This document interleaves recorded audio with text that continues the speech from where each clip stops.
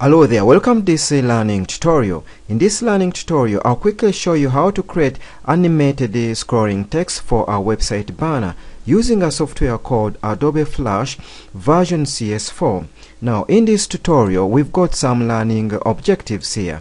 We have actually got two learning objectives. The first one, we are going to know what Flash software is and what it's used for.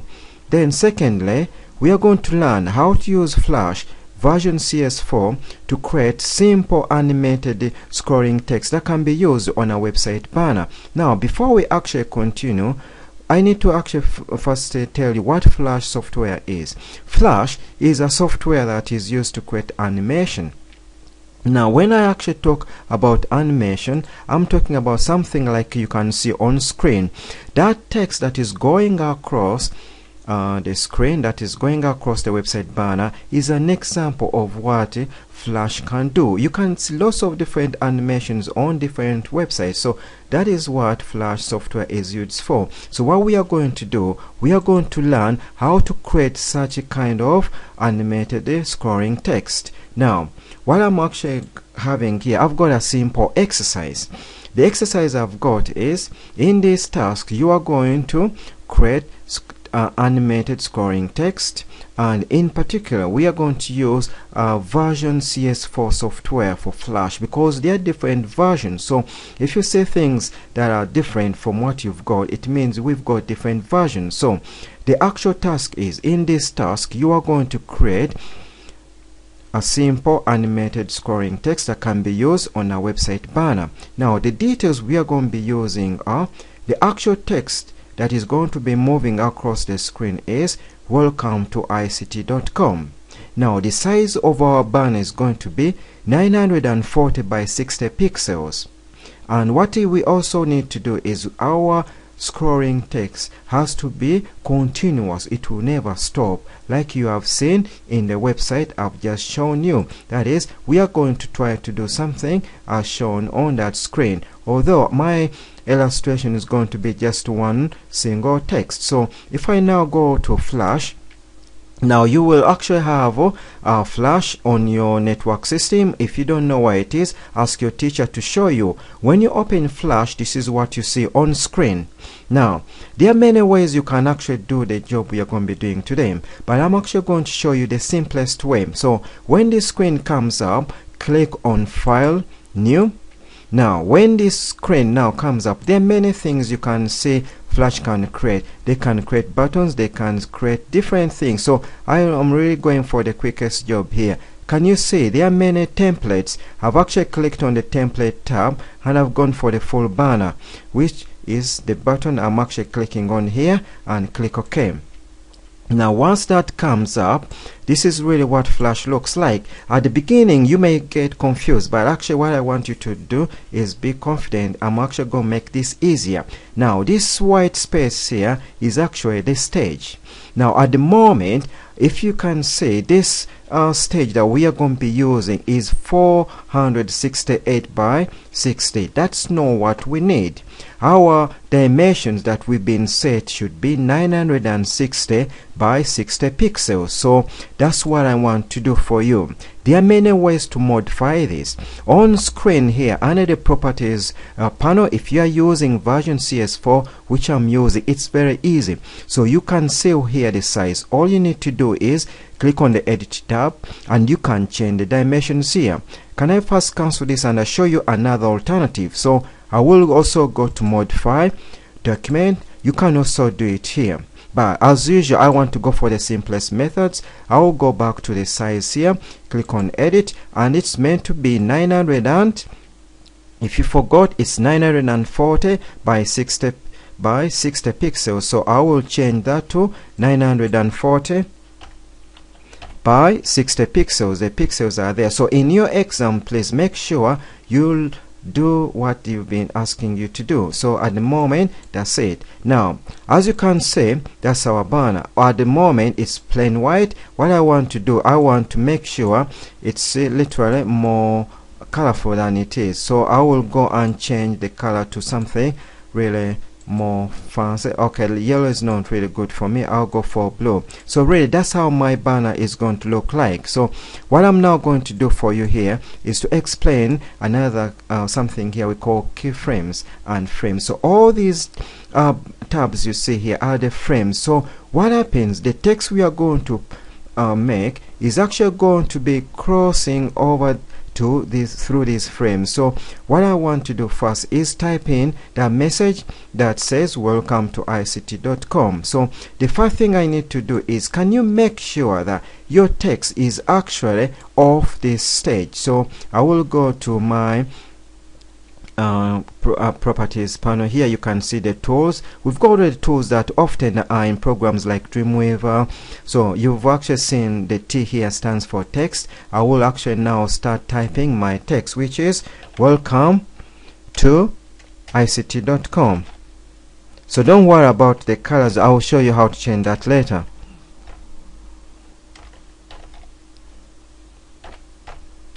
Welcome to ict.com. That is my text. Now just a brief guide here. If you want to change your text, the quickest way is highlight the text, then go to text here. You can change the font to whatever you want. I'm actually going to stick to the font I've got. The size, you can change the size to what you want, and the style you can change to bold. I'm going to go for bold. So now another thing for the color, you can go back to the properties panel here. I'll actually go for maybe blue. Now you can actually use the same thing you do in Dreamweaver. Use these arrow keys to actually move your text. So the best thing is always in frame 1, can you make sure your text is off the screen? Now what I'm actually going to do for you is this. It is literally a simple task we are going to do. We are now going to say that our animation is going to be from frame 1 to about frame 80.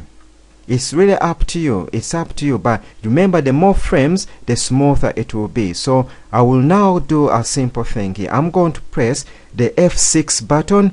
F6 button creates a keyframe. So I'm pressing the button F6, and you are now going to see what has happened. Now I'm going to edit and undo. I could have done this. I could have gone to insert. Sorry.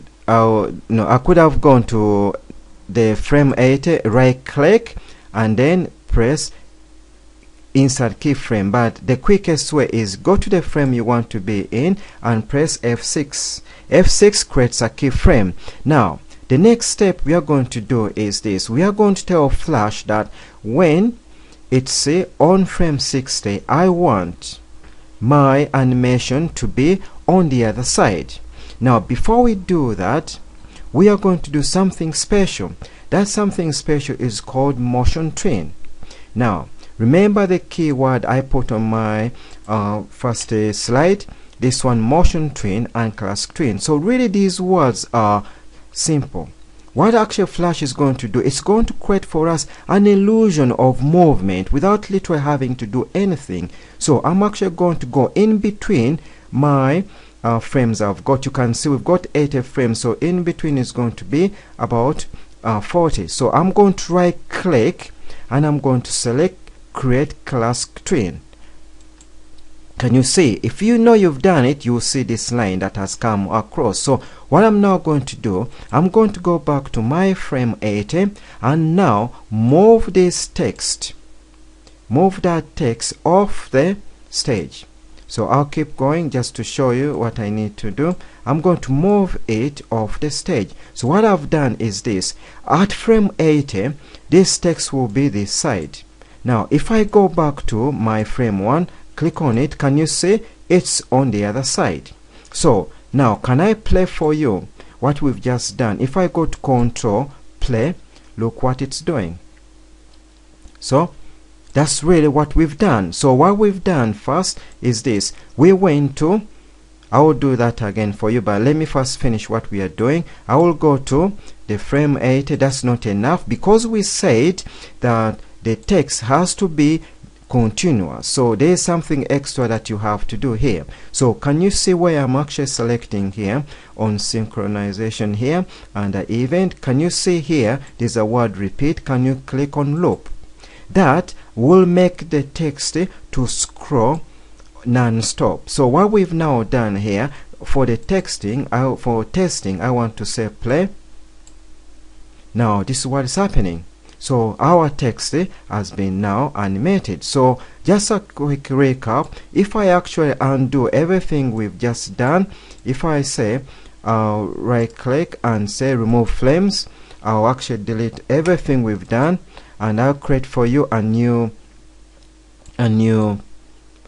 page, file new. That's how it was. And then I went to a simple banner which was there. Because it wasn't the right size, we went to the editing section here under the size. What I did is I changed it to 940 by 60. Why did I do that? Because that is the size I was asked in my question. Now because it was plain white, I wanted to make my banner looking a bit fancy, so I went here to the stage colors. I chose any color that I wanted. I went for my light blue here. So it's entirely up to you with the colors you want to choose. I could literally have chosen purple, so it's entirely up to you, but at the moment let me stick to my colors. So the next thing I did is I went to my frame 1, and that's frame 1 I wanted to put our text. So the text was here: welcome to ICT.com.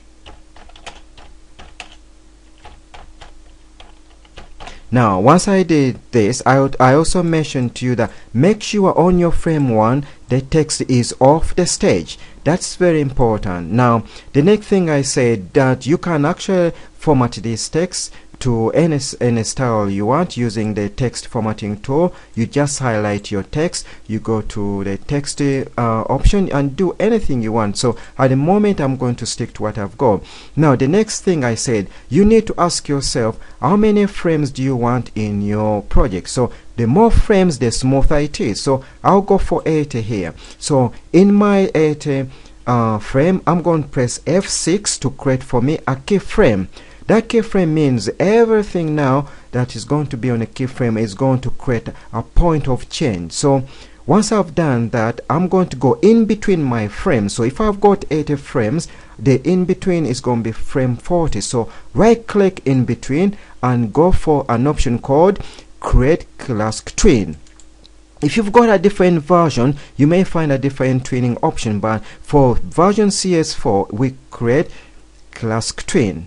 So now that line means that twin has actually been created. That is going to create an illusion of movement. So now in my frame 80, can you make sure you click on keyframe 80? Now move your text off to the other side. That is going to make that position to change. So I'm actually going to move my text using my arrow keys, move it off and put it to the other side. You could put it anywhere. All you need to know that that movement you're doing is going to be affected. So on my frame 1, the text is the other side. On my frame 80, the text is there. Now I could have put frame 80 there. Look, for example, if I go back to my frame 1, that's where it is.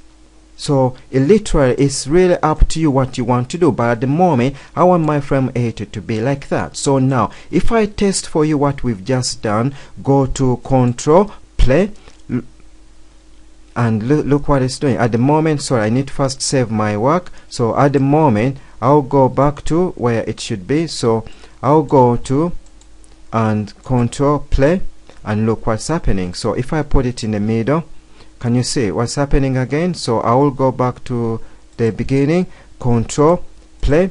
Can you now see what's happening? Now just to help you before we finish, for example, if I actually did this, if I actually increase my frames so that they are about 80, maybe 120, so I'll move this keyframe and I move it to maybe 120. Now see what's going to happen. So I'm going to play the whole thing again. So control play. Can you see it's a bit smoother? So what you now need to know is the more frames, the smoother your project is. So now what I'm now going to do is I'm now going to export this project so that I can use it in my Dreamweaver page. So what I need to do is file save to update my work, and I'm going to call it maybe practice 4, because I've got many practices here. So I'm going to call it that. As it's saving, I'm actually going to be explaining that is now a Flash project. It's not yet the Flash file that we use in our website. So what we are now going to do here, file, publish. Publish is going to create a file for us, and I will show you what has happened here. We've got a file here that we've just exported. Now can you see these red files, the dark red, are the projects you are actually working with.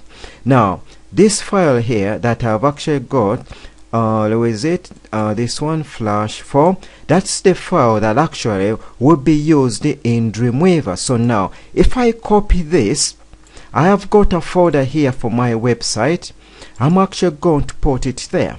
I've actually got a previous file there. So now this is really the file that I'm going to use in my Dreamweaver page. And by the way, I was already prepared. I've actually got a page here, and that's where my animation is going to be. Now, as you know, if you haven't got this technique of using AppDiv, there is another tutorial I created that shows you how to use AppDiv. So for now, I've actually created an AppDiv where my Flash animation is going to be. Now all I need to do, make sure your cursor is inside your AppDiv, go to insert, media, go for the SWF. Now I've got my animation here, click OK, just click OK, and there it is. Now click file save. Now what I'm now going to do, I'm going to preview my website. Now I've got Explorer, I've got Firefox, it's entirely up to you. Now I'm going to preview in any of my website and web pages I've got here. Now my computer is asking me, do you want to block this? No, I'm going to say allow this. Now can you see that's what we've just created? How easy is that? Now can you really see? Simple job. The text keeps going through non-stop. Now if you remember, our job was to create an animation that goes across the page, and it's saying welcome to ict.com, and it's continuous. Have we done that? Look at the website, it's now going non-stop. So now if you've been listening to me, I want you to stop, pause this tutorial, go back at the beginning and try out this exercise. You can join me in other tutorials to show you more how to use Flash to create animations, but otherwise you've seen it's pretty a simple thing to do. Now all you need to do, pause the tutorial, go back to the concepts that you haven't understood. Thank you for listening. I hope you've gained something from this tutorial.